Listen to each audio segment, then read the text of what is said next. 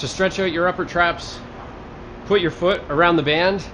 You might need something for balance, a chair, something like that. What you want to do is bring this band up around your shoulder. This should be right over the top of the shoulder. Extend the leg all the way down.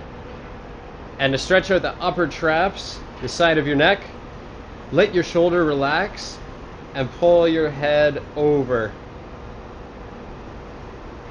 This should get a good stretch in the side of your neck. You should feel it in the back, towards the back of your neck, down to your shoulder. Those are the upper traps. We want them to stretch.